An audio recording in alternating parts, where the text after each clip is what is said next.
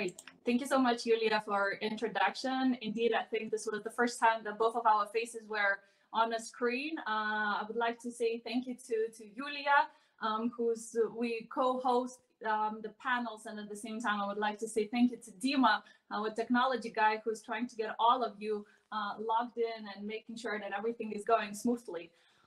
So indeed, talking about the change and talking about the objective of this panel and the transformation that is happening, I believe that it was a very right time to discuss what change happened in this 100 days and how we can support the new norm.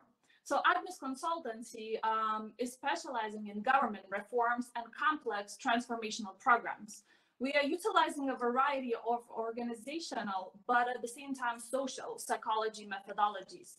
We are delivering change that not only involves government restructuring, intergovernmental strategies, a large business program execution, but at the same time, change in social behavior and public perception. The way how society perceives change is almost as important as the change itself, and we are witnessing that on the daily news. Therefore, during these 100 days of pandemic, we have witnessed a tremendous gap in the change managers' skills and resilience to change in organizational and governmental structures. We are witnessing this significant spiral effect the lack of resilience brings in societal structure levels. The levels have been analyzed are individual level, managerial level within the companies, small and medium businesses, large global organizations, intergovernmental in-country governments, and even bigger than that, the bigger geopolitical blocks. When we analyze these societal structure levels in more detail, we can easily witness how resilience to change decreased with every level up. So the bigger the structure, the bigger the block, the smaller is the resilience. Looking at the individual level, we can all agree that during these 100 days of pandemics, the way we work, the way we socialize, and the way we talk with our doctors, with our bosses, even with our friends, have changed significantly. And even the change was tremendous, we managed to adapt it quite quickly on individual level. The first few weeks, of course, of uncertainty were extremely stressful. However, we witnessed a very standard social psychological reaction of togetherness and collective tribal response. Communities all over the world are coming together to help each other and those in need. And I see that as a very positive, of course, forced lesson, but positive for individual and collective consciousness. Going up the spiral, looking from the small and medium business perspective, the impact of COVID-19 was tremendous.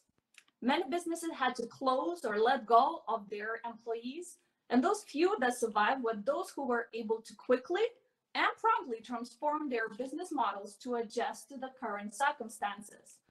And that relates back to the talk that Henry gave in terms of ability to see those opportunities that are around the corner. 100 days of pandemic was a perfect stress test to review organizational target operating models, human capital management methodologies, and business strategy validity. And even though some businesses were able to successfully adjust, the change was complicated, stressful, and financially draining.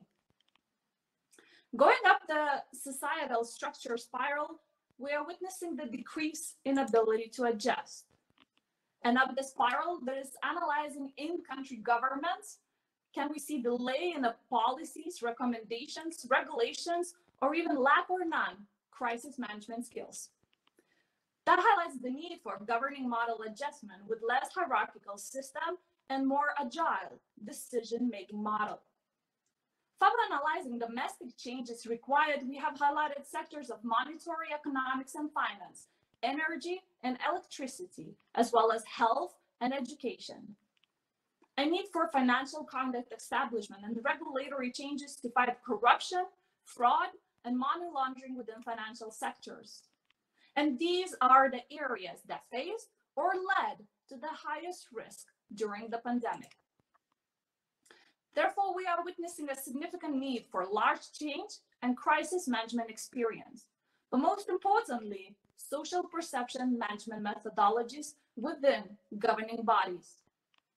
According to the latest research in the field of social political psychology, lack of social acceptance and parliamentary outcomes will lead to an increased negative public reaction and social political instability and potential violence, which are already witnessing on a daily news.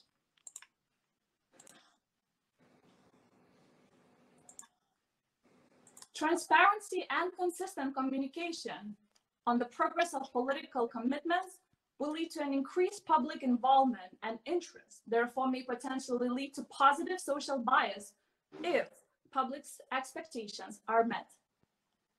And even so, one country will achieve great success in adjusting to change as big as COVID-19, its decision-making power is still dependent on the bigger geopolitical bloc. In-country sovereignty, or an autonomous decision-making power over individual country priorities, in-country sovereignty or an autonomous decision-making power over individual country priorities should always be prioritized.